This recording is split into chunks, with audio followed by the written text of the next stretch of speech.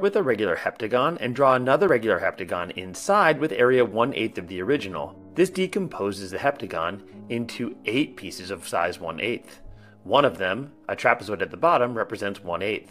Now let's continue this again on the inner heptagon. Now we have another shaded region of 1/8 times 1/8, or 1/8 squared.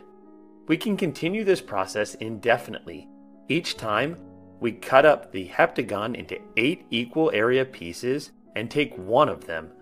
This means that each piece we have is 1/8 of the previous 1/8 of the area. If we do this forever, we see that the shaded region now has an area represented by the sum of the powers of 1/8. But on the other hand, we see that in terms of the full picture, this shaded area is exactly 1/7 of the entire heptagon. Therefore, the sum of powers of 1/8 is equal to 1/7.